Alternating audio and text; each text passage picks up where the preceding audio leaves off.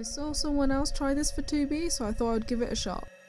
Crinoline is used to stiffen up the edges of skirts to give more volume. After comparing the two stiffnesses, we thought that the stiffer one was better because the velvet's quite heavy. All pinned to check the effect.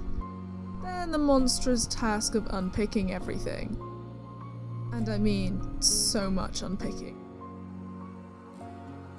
It looks bad right now, but I promise it turns out good. Gotta burn the edges to make sure it doesn't unravel. Make sure to fold the edges so the plastic doesn't poke through. Then sewn all around the edge. We sewed it twice in the end to secure it. And a little comparison for you all so you can really see the difference. It still moves, it's still flexible, you can wash it, it's great. So even if the skirt has a split, it actually still works. Definitely worth it.